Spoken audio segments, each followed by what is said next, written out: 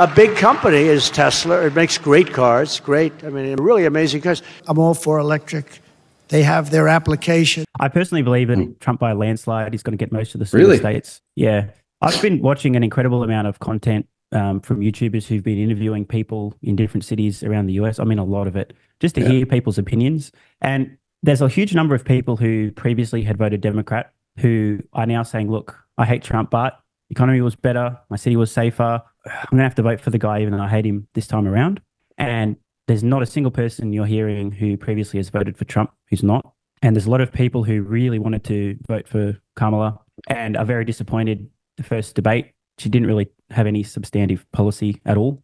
Just a lot of word salads, but like, how are you actually going to improve the economy? What are you going to do there? There wasn't a lot. Anyone with a brain can see she's hiding from the media. She's done a total of 2 interviews so far since she was announced as a candidate to an extremely democratic process of 0 votes. And so I think most people who wanted to give Kamala a go are just like, I can't really do it. Well, that's my prediction, but again, I'm 0 from 2. So would you vote for Trump? Yeah. I mean, if I could, I'd speed run becoming a US citizen just to vote for the guy. I'm deeply concerned about the potential of a Harris administration. Yeah. She's a very dangerous woman. And I don't mean that, that's not hyperbole. Her economic policies are just incredibly brain dead. The proposal of potentially price controlling groceries, if you want people starving, great idea. The idea of giving $25,000 to first home buyers without any new increase in housing supply is just going to cause huge inflation in the price of housing. She's got a lot of good vibes and a lack of policy. And she's literally 180 on every major policy she's had previously. Trump joked about giving her a MAGA hat, and I think that's fair. There's a border where millions of people have come over in the last probably 3-4 years, illegal immigrants. And Trump's very pro-immigration, legal, merit-based immigration, as am I. But this administration for the last 3.5 years has intentionally just let people flood over the border unvetted. They're doing catch and release instead of sending them back home. So there's criminals and all kinds of... By the way, most of these people just want a better life for themselves, but very destructive policies. And the only reason I can see this having happened is to gain representatives in the Senate based on the census and the population increase. I think there's some pretty bad people. And I personally would say that, just in closing, Kamala and Biden are just a puppet for the machine. They're just empty vessels. And Trump is an independent outsider who actually really wants to do what's right for the US. He has phenomenal foreign policy. No new wars started. He's been very good in negotiating terms of foreign entities. He met with people like Kim Jong-un as well, which was very surprising at the time. There was the Abraham Accords. The guy really wants to end the war in Ukraine. He talks to the media and so do you want Ukraine to win the war? And Trump will say, I just want people to stop dying, bro. Whereas the Biden administration actually thwarted a potential peace negotiation early on in the Russia-Ukraine conflict. So I'm deeply concerned about a possible Harris administration. And it's nothing personal against her. I just don't think she's competent to be a leader. And she's certainly not the kind of person that would instill any sense of fear in other countries around the world. You're going to have countries just pointing and laughing, going, this cackling idiot is now running the US. I think a lot of bad actors will be... and obviously Putin recently endorsed Kamala as well. Did he? Yes, and he was trolling quite... obviously he'd rather that than Trump, who, has threatened Putin quite seriously in the past not to mess with the US. But yeah, Putin was laughing. He's saying she has a wonderful laugh and all kinds of things like this. He's trolling, but he did strongly endorse her because that'd be the best thing for him. Weak leadership. Since the Biden administration has been in, though, there has been an enormous investment. I mean, we're talking, I don't know the exact numbers, but I know that we went from very relatively small investment in EVs and batteries, and that has gone there's now been more investment into that technology in America than there is in China over the last future investments are enormous in that industry. Solar, the capacity to build solar has increased 6-fold in the last, I think the last 2 years. So there's been this incredible increase in investment in technology, which is the future, obviously, electric cars, of course, and renewable energy. Trump is saying he would end that. That's my concern, potentially under a Trump administration, that those investments, that stimulus of those industries, which I think we need, could go. Is that I hope it does. Oh, why? Yeah, I don't think that the Biden administration can really take credit for much of this investment. It was inevitable. The companies that are producing these products need to invest in local supply chain and building out infrastructure in the US regardless. And I don't think that the government should be getting involved in this. It's technologically and economically inevitable that this transition happens. the government doesn't need to be incentivizing people to build charging networks, to invest in battery supply or production in the United States. It will happen regardless. That's my opinion. I don't think the government should be subsidizing the fossil fuel industry either, but I don't think they should be getting involved. This is like trying to subsidize people to adopt the internet 20 years ago. You don't need to. It's going to happen regardless. It's like subsidizing people to pick up smartphones 15 years ago. You don't need to. It's going to happen regardless. EV costs are coming down regardless. Tesla's investing in lithium refinement and production in the United States, in local battery production. They've got their 4680 cells. Whether or not the government is incentivizing companies to localize their supply chains and build products, it doesn't matter. However, I will say on Trump, he is absolutely adamant of massively scaling US manufacturing jobs. And that's actually going to be a hugely positive thing for the entire industry. Because if he's dead set on more manufacturing jobs in the US and you have a burgeoning industry for electric vehicle production in the US and batteries and solar, what do you think is going to happen? Every company that's going to create tens of thousands of jobs in the United States is going to have massive tax incentives to do this stuff locally. That is a much better way to produce and localize supply chain and production of these products and technologies in the United States than throwing money at companies. Instead, incentivize the manufacturing jobs. Everything else will take care of itself. Like I said, this technology is happening regardless. And I don't think the government should be getting involved with these tariffs. I don't think that there should be import duties on Chinese-made electric vehicles. I totally disagree with that. Both the Harris administration, Biden-Harris administration, and Trump are all for the tariffs. I think you should give consumers a choice, let the market compete and let the chips fall where they may. So I strongly disagree with the tariffs. But I think overall, a Trump administration is actually the best thing that could happen for the EV and energy industry in the United States, because he's absolutely obsessed with US manufacturing. And the number of manufacturing jobs that will be created by scaling EV production, battery storage products, and batteries in the United States will be astronomical. But isn't Trump anti-EV? No. He's made a few comments saying mocking EVs and saying they're... Of course, he's pandering to the fossil fuel industries where the voters are in certain states where the entire state is dependent on the fossil fuel-based industry. He's roasted electric vehicles repeatedly, joking about them not having enough range and you can't go here and rah, rah. But he's very clear on the record. He's totally fine with electric vehicles and internal combustion engine vehicles. Just consumers should have choice, and I completely agree. A big company is Tesla. It makes great cars, really amazing cars. He never once said, could you ease up on the electric thing? You would think he would have said, hey, listen, do me a favor.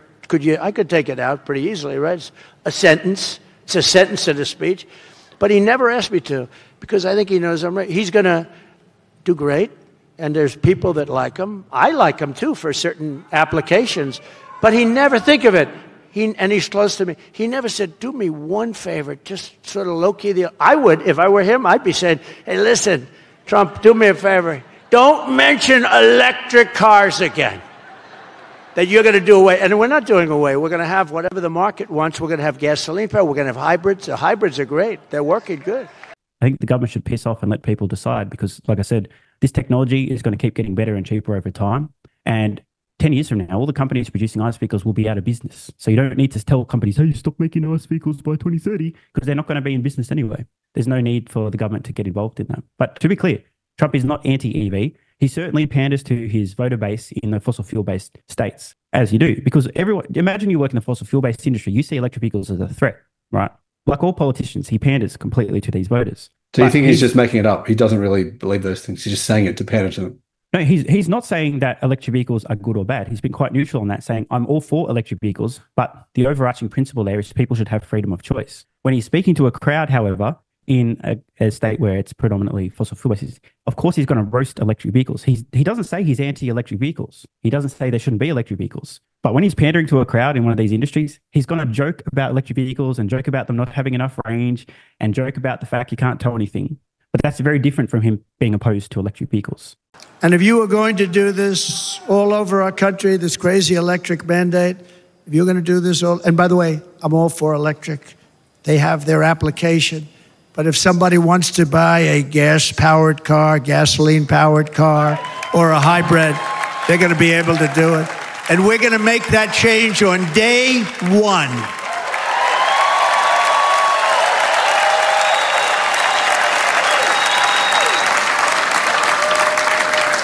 And remember, he and Elon Musk have become quite close and have a strong working relationship now. Trump wants American manufacturing jobs. Elon Musk is one of the biggest employers of manufacturing jobs in the United States, and it's going to continue to scale. The Optimus humanoid robots, the electric vehicles, they'll have a lot of discussions about how to incentivize and create manufacturing jobs in the US. And I think it's actually going to be an extremely positive thing for the EV industry, for the energy storage industry, and also for Tesla overall. if the borders are open and the Chinese government is obviously subsidizing its EV industry pretty significantly, hundreds of billions, and the American government isn't subsidizing their industry, how do they compete? That's not a level playing field. How would they? No, it's not. And this is part of the justification for the current tariffs, although they're not in proportion. I think the EU actually imposed tariffs which were attempting to kind of level the playing field for this. Yeah. I do think there's certainly room for discussion. I personally think that a Trump administration or a Harris administration should talk to the CCP and say, look, guys, we need to figure something out, because if you're subsidizing products coming into the US, it's not fair for us. Maybe you can sort of play a little bit of hardball and impose some restrictions on trade, or at least to incentivize, because at this point in time, it's totally not a level playing field. But my broader point here is I personally think that consumers should have the choice to purchase products for whatever price they are available globally, with or without tariffs. But you do raise an important point. It's not a level playing field. It's not fair. But I don't think that the government should be imposing huge tariffs on these products coming from overseas, which means at the end of the day, the consumers lose. I don't think it's the right thing to do, because it's not in the interest of consumers. But it is in the interest of the companies who are probably going to get put out of business by the Chinese EV makers who are subsidized by the CCP. I do remind you again, though, Tesla is currently matching BYD for revenue in China without CCP subsidies. So, I mean, I think Tesla will be fine in this situation. It's just the companies that are already doomed are probably going to go out of business even sooner. Well, that's right. I mean, GM, Ford, everyone, Toyota, their sales in China are shrinking very quickly. Yeah, I think that they're running for the exits quite quickly. Want more content? Early access? Bunch of perks? Click the links in the pinned comment.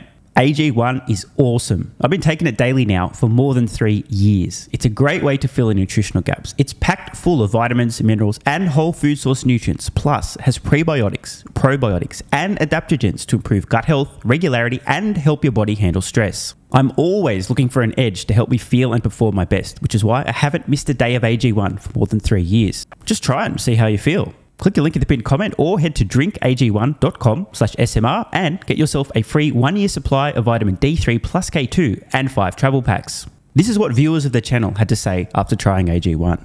I feel like I have a lot more energy since I started on AG1. Just got my AG1 in the mail, legit feeling the effects after day 3. 3 months ago, I started AG1 and have been enjoying the evenness of alertness and energy that lasts the day. I just started the wife on it too. Are you convinced yet? I mean, hey, it's worth trying, right? Click the link in the pinned comment or head to drinkag1.com/SMR, or I can keep going. This viewer, after about a month on AG1, definitely a lack of fatigue in the afternoon.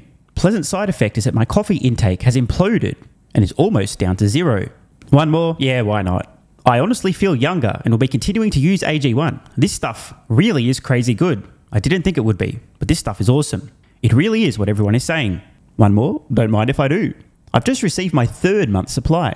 I've drank it every day. I have so much energy throughout most of the day. I'm productive, started a new business, started socializing, refurbished a boat. It's no coincidence. Thank you for your persistence, your integrity, and your insights. Now look, these are not my words. These are not my testimonials. This is what you guys and girls are saying. Maybe it's 100% placebo effect. But even if that's the case, I think it's money well spent. Click the link in the pinned comment or head to drinkag1.com/SMR and get yourself a free 1-year supply of vitamin D3 plus K2 and 5 travel packs.